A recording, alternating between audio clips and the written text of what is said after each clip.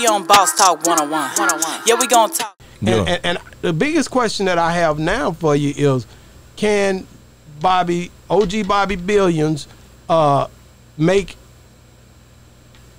other hit big as those the outside thing? Do you think, do you think you can do it? I know I'm gonna do it.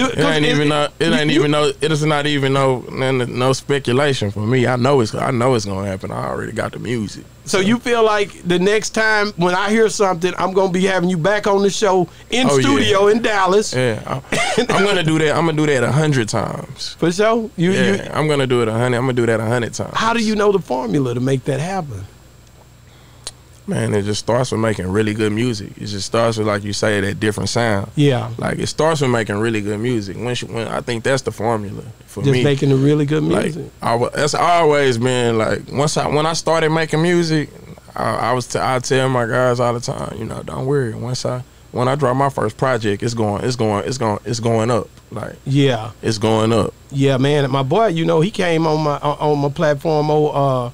Your partner there, Space Boy, he dropped 16s and everything else. He's special, man. Space be your eyes, the freshest that's in the sky. No blessing, there's no disguise. I do this shit with no reason. I mean, no reason. The Billions.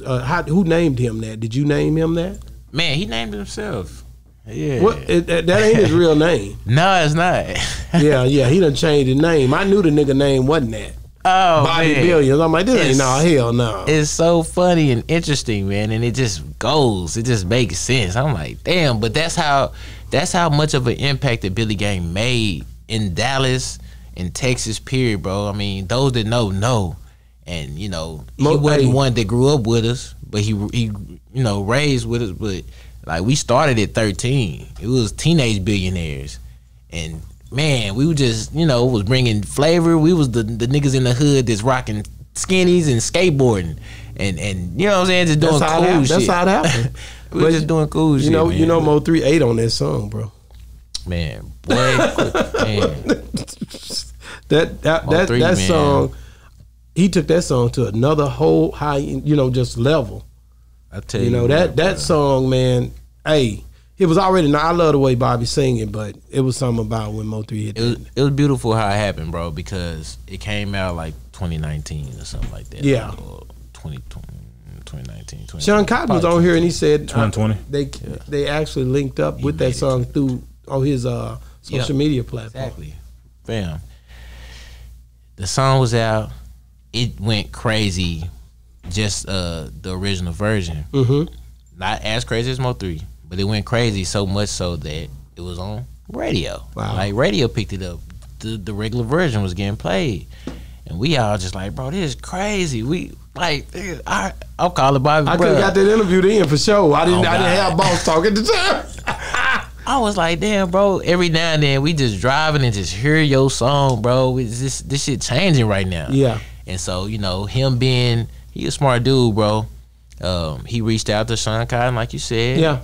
Paid that fee, and Mo3 heard it on there, and goddamn, he actually paid a fee to Mo3 for him to post it on Mo3's page, and he ended up doing his style on there, just doing his in the kitchen, just hitting that hoe. Yeah, and that's how. I mean, you already probably done heard the story, and that's how that shit connected. Yeah, bro. That was dope. That was a dope story, man. I like the way you just told it. And I'm gonna tell you straight up, being right there with every step, bro. I'm telling you, bro. Bobby, the whole time, has had the notion of connecting everybody, bro. Yeah, yeah. We ain't one for all that smoke, beef, and none of that. We wanted everybody to get this shit together on some, and it just unfortunate what happened, because now it seems like you got to choose a side. Yeah, well, you don't have to. I'm gonna be honest with you. That's why Boss Talk 101 pulled up in here, because we bring unity. That's just how people think, though. We bring love. You hear me? People always think I pick a side. Yeah, but cycle, bro. We've taken this to a whole nother level. Yeah, my boy got on the fly, man, with it. Yeah, Spizzy got something.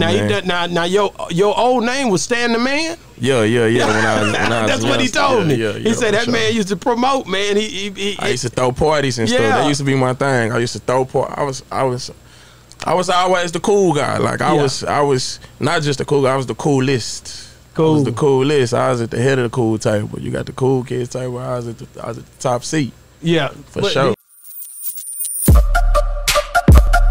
Yeah, we on Boss Talk 101. Yeah, we gon' talk.